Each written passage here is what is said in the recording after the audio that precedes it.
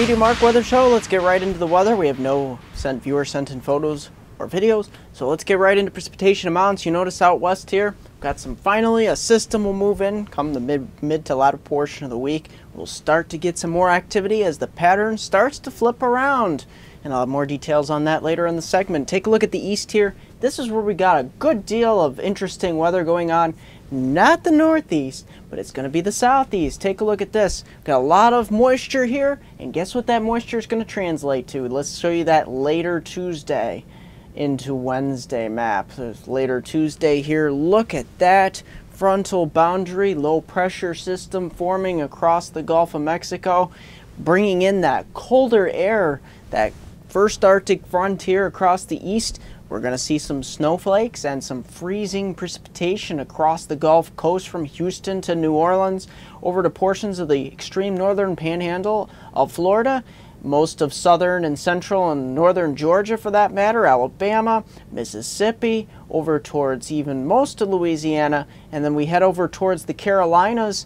That's where we're going to start to see more of the even heavier snow totals. We're going to see a lot of, I'll show you these snow totals here, as this system moves east. It should stay out of the northeast for the most part, as the air is just way too cold and dry, and I get that reinforcing shot of cold air across the east. That's what's helping create this messy situation here along the Gulf Coast. Let's look at into the day later Wednesday and early Thursday. You see that system chugs off the coast here, but still a lot of wraparound moisture here across the southeast.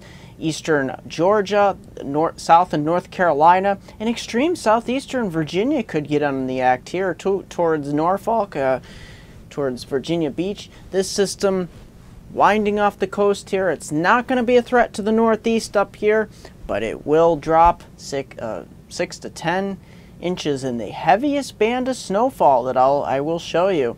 And that's going to be our focus here the next 24 to 48 hours. Let's take a look at that snowfall amount band across the area. Before we do, look at that system here in the Pacific Northwest cruising in. We start to get the southern branch of the jet stream digging in. The northern branch will follow towards the weekend, so we'll start to see those lowering snow levels finally across the Pacific Northwest. Let's take a look at some of the snowfall amounts across the southeast here. I'm going to get right off the map here because this is important. Got snow and ice totals here. We'll take the snowfall totals first. Take a look at some of these snowfall totals here. We're looking pretty healthy snowfall totals, anywhere from 2 to 5 inches, from just mainly from I-10 on northward here, from Texas, Louisiana, over towards Alabama, Mississippi, portions of panhandle of Florida, Georgia, and extending over towards the Carolinas. It's when you start getting into the interior portions that start to get into those 6 to 7, maybe 8-inch amounts here, and then you head on into the areas of mid and central northern Georgia, portions of the Carolinas.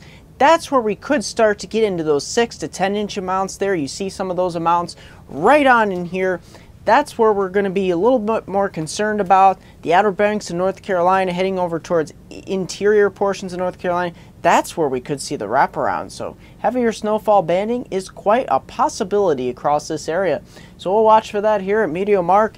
This is a very interesting weather situation, very interesting weather system for that matter. And let's take a look at those ice totals here. Freezing rain. It's not going to be a major freezing rain, but these people in the south are not used to this sort of thing. Look at this here across the south. Anywhere in these shaded areas, and then you get into some of the darker shading, that's where we're really going to see some freezing rain accumulation piling up, and that will be, for the most part across portions of the panhandle of Florida, South Georgia, extreme southern South Carolina, heading over towards the I-10 corridor, towards New Orleans, and then heading on south areas towards Houston. That's where we could get into the freezing rain possibilities. That's going to do it here at MeteoMark. That's my focus. There is a pattern change hint here. There's going to be possible ridging in the east towards the weekend and possible troughiness in the west. We could be playing a switch here. That's going to do it here at MeteoMark. Don't forget to like me on Facebook at MeteoMark, subscribe to me on YouTube at MeteoMark.com. Here's a 5-day outlook for my hometown viewers. The Susquehanna region of upstate New York, Susquehanna region of northeastern Pennsylvania. Look at this. We've got We start off really bitterly cold here midweek. Can't even get out of the lows in the single digits, highs in the teens. But look at this. Towards the weekend, we really don't have any major chances of precipitation. By the weekend, we could be seeing lows in the upper teens to low 20s and highs into the low to mid 30s. That's good news for those hoping for a little bit of a break from this polar vortex. That's going to do it here at MeteoMark.